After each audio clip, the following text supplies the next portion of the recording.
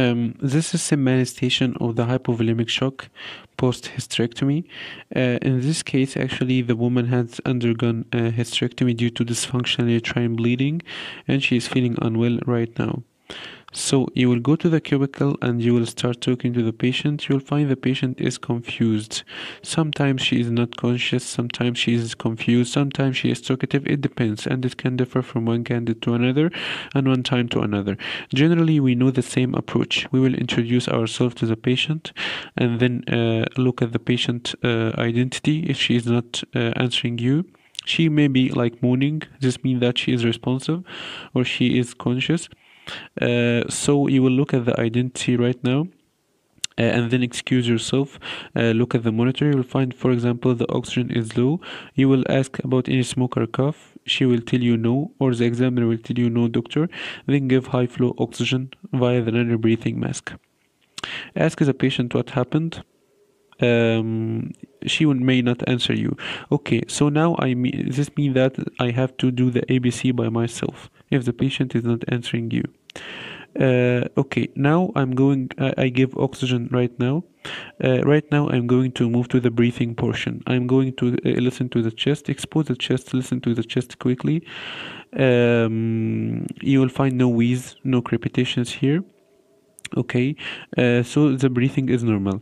Right now I can see the blood pressure is dropping. The blood pressure is 90/50 or 80/50 even.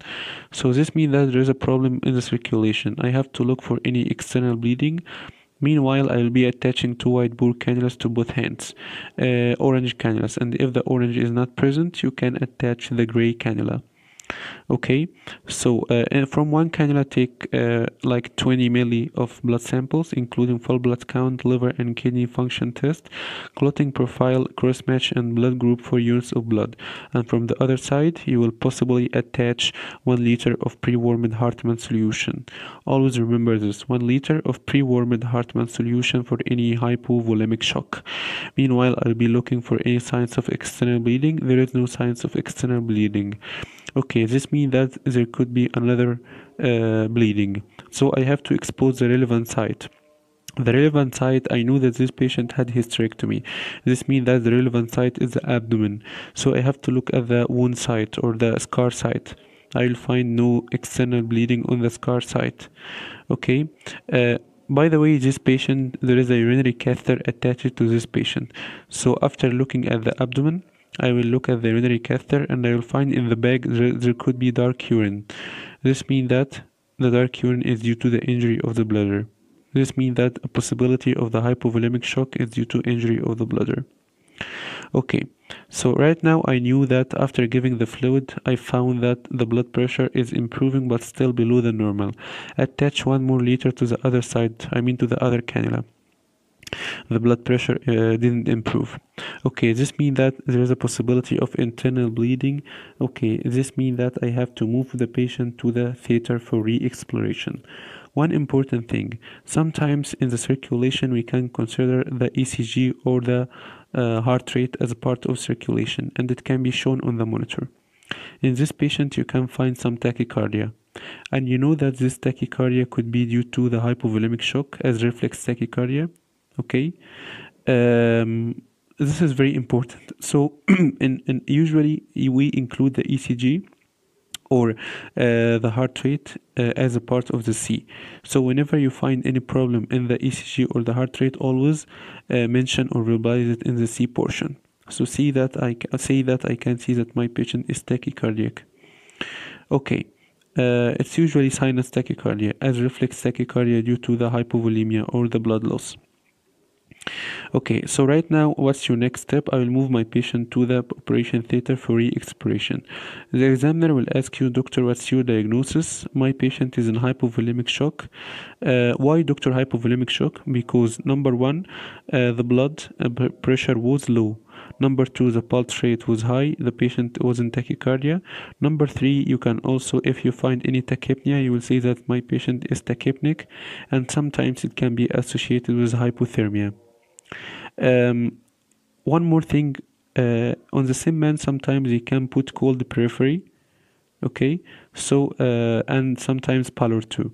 So if ever you notice any cold periphery or pallor, always mention it, and always this comes in the circulation. Okay, so the circulation, you are monitoring the blood pressure, you are monitoring the pulse rate, and you're feeling the extremities too. And look at the ECG too. So the examiner will ask you why hypovolemic shock. Number 1, hypotension. Number 2, tachycardia. Number 3, tachypnea. Number 4 could be hypothermia too.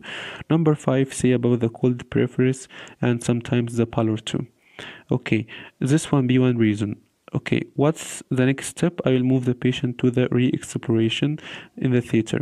Okay, what could be the reason behind the hypovolemia? You can say that internal organ damage. I could see dark urine, so this means that there could be injury to the bladder. If you don't see any dark urine, just say internal organ damage. Okay, okay. What could be the other reason? In case the examiner asks you what could be the other reason, you can say thromboembolism or thrombus, and this could be due to pulmonary embolism maybe. Just say thromboembolism, but usually she will not ask you about the other reason. Definitely the most important reason is hypovolemic shock, because this is a major operation, and after any major operation the patient will likely develop hypovolemic shock, especially in hysterectomy. There is a high chance of bladder injury. So this is the main important thing. So this is like any hypovolemic shock, and in any hypovolemic shock you usually follow the ABC.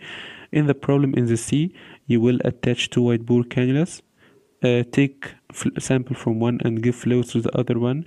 Meanwhile, you will be observing any external signs of bleeding. If you don't find any external bleeding, move to the relevant part, the operation site.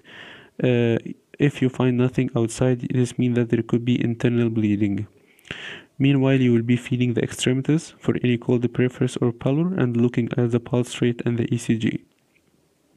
This is the circulation portion.